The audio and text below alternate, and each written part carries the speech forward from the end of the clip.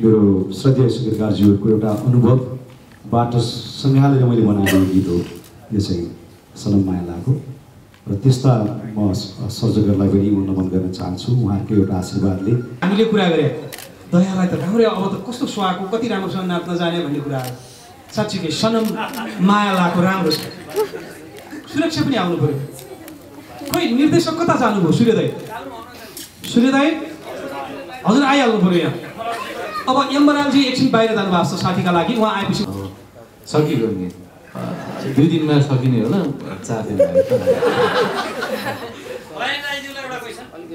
मैले अघि भन्नुभएको थियो कि यो अपरमुस्तान जाने भएर म लोभिएँ भनेर बजारमा कुरा आएको थियो तपाईँ अहिलेसम्मको सबैभन्दा धेरै पारिश्रमिक लिएर यो चलचित्रमा अनुबन्धित भएको भन्ने यो कुरा अलिकति खुलाइ यो मात्रै चाहिँ होइन होला सत्य कुरा चाहिँ के हुनसक्छ नि एउटा यो पनि सत्य हो होइन तर योभन्दा पछिल्लो समय चाहिँ जुन समयसम्म यो एग्रिमेन्ट गर्दाखेरि फ्याक्ट भन्दाखेरि चाहिँ यो एग्रिमेन्ट गर्दाखेरि मैले मेरो नाटकको लागि मैले समय छुट्याएको थिएँ सूर्य दाइसँग आजभन्दा 5-6 वर्ष अगाडि पनि सूर्य दाइले मलाई भन्नुभएको थियो र त्यो बेला मैले टाइम दिइदिन सकेको थिइनँ र मैले मेरो अफिसको मेरो नाटकको लागि गरेको समय छुट्याएर मैले चोरेर समय निकालेर दाइलाई दिएको थिएँ र त्यसले किसिमको अर्को भयो होला तर पछिल्लो समय एग्रिमेन्ट गरेको फ्रेम चाहिँ नि यही हो तपाईँले जसरी भन्नुभयो त्यसको अर्थमा जसरी पारिश्रमिकको कुरा आयो के कति भन्ने कुरा त्यो सूर्य दाइ र मलाई मात्रै थाहा छ होइन अरू सत्य नहुन सक्छ दया भाइले भन्नुभयो त्यहाँ उहाँको स्वास्थ्यको कारणले गर्दाखेरि हामीले पुरै खिच्न सकेनौँ त्यहाँ र फेरि अर्को कुरो गीतमा जुन 80 जनाभन्दा बढी यो कोरस डान्सर भाइ बहिनीहरू नाच्नु भएको छ उहाँलाई त्यहाँ लिएर जान सम्भव थिएन त्यसैले हामीले केही जस्तो सुरक्षाको त्यो माथिको सुरको भैरे भनेर बोलाएको चाहिँ हजुरले अपर मुस्ताक देख्नुहुन्छ अनि तर त्यति बेला ऊ काँपिरहेको भैरे भन्दाखेरि सनम भन्दाखेरि चाहिँ काँपिरहेको देख्नुहुन्छ एकदम विषम स्थितिमै हामीले त्यहाँ सुटिङ गऱ्यौँ र पछि बाँकी भागलाई चाहिँ हामीले तल जहाँ कोरस डान्स गरेर सक्थ्यौँ त्यहाँ पुग्यौँ उहाँहरूमा दर्शकहरूलाई मैले राम्रा गीतहरू पस्किने र तर राम्रा गीतहरूको मेरो परिभाषा के हो भने राम्रो मौलिक शब्दहरू भएको मौलिक नेपाली बाजागाजाहरू भएको शुद्ध नेपाली गीत कतैबाट प्रभावित नहोस् सकेसम्म कसैसँग ठोकिन नपुगोस् त्यस्तो टाइपको प्योर एउटा गीत बनाउने मेरो चाहना थियो अनि मलाई यसमा अत्यन्त साथ दिनुहुने भाइ एम बराल बसन्त श्रेष्ठ भाइ दयाहाङ राई सुरक्षा पन्त सबैप्रति म सम्पूर्ण टिमप्रति आभारी छु मलाई लाग्दैन कि हामी लोकेसनमा चुकेको जस्तो लाग्दैन मलाई अब यो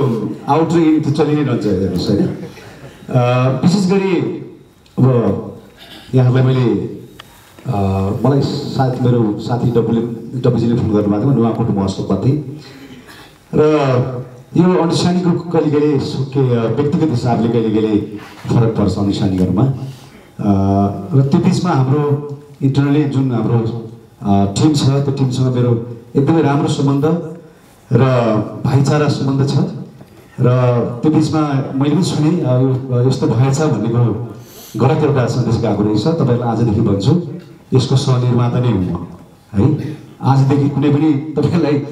वर्कसप हुँदैन कन्फ्युजन नहुनु होला होइन यो चलचित्रमा विशेष गरी नियोगदेखि नै यो चलचित्र बनाउने क्रममा जुन टेबलमा बसेर म सम्झिन्छु 48 स्ट्रिटमा हामी बसेर 4 जना 5 जना साथीहरू बसेर सुरुवात गरेको हौँ सहनिर्माता नै भएर आएको थिएँ र अब पनि सहनिर्माता नै छु र योभन्दा अर्को चलचित्र पनि हामी बनाउँछौँ यहाँहरूको लागि होइन हामी एउटा टिमवर्क छौँ हाम्रो बिचमा कहिले कहिले अब सानातिना कमजोरी हुन सक्छ तर मेरो सदैव एउटा चाहिँ नि भनौँ न पोजिटिभली थिङ्किङ छ मेरो सबै साथीहरूप्रति एकदमै मेरो राम्रो सम्बन्ध म स्थापना गर्न चाहन्छु र साथीहरूले पनि बुझ्नुभयो आखिरमा र आजदेखि यहाँलाई पुनः सहनिर्माताको घोषणा म गर्न चाहन्छु क्वेसन सोधे त मैले अब क्वेसन चाहिए कथै भन्नुपर्छ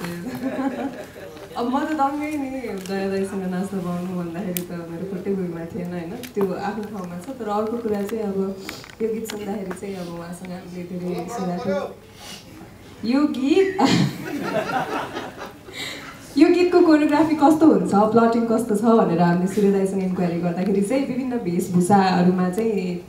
देखाउने हाम्रो कोसिस हुनेछ र विभिन्न ठाउँहरूमा हामीले देखाउनेछौँ भन्दाखेरि नै मलाई एक हिसाबले चाहिँ खुसी नै लागेको थियो। एक त दयाहाङ दाइसँग नाच्न पाइरहेको छु, उसैमाथि विभिन्न वेशभूषा लगाएर नाच्न पाइरहेको छु र पहिलोपल्ट नाच्न पाइरहेको छु।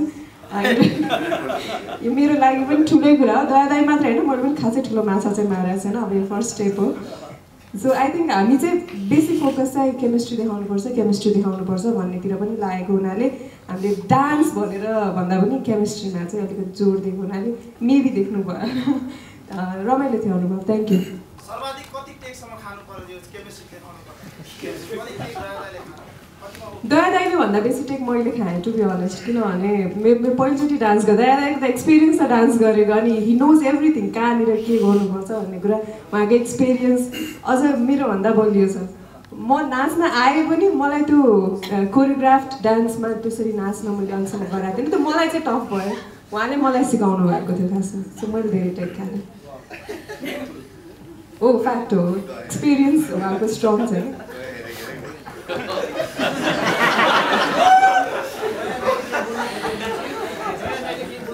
सबै तयार भयो, सबैजना वेशभूषा मेकअप सबै रेडी भयो, सबैजना रेडी थियो। अनि दयाले आएर दाइ